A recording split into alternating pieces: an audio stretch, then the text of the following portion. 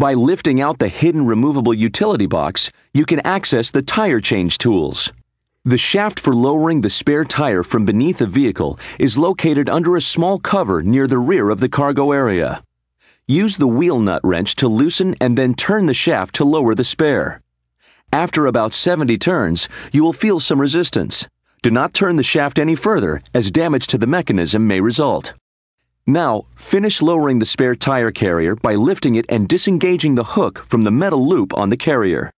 Note that only a space-saver tire will fit in the carrier, so a large bag is provided to wrap the flat tire.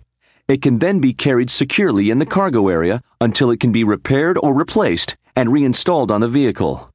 And whenever the vehicle is driven, the spare tire carrier must be fully raised.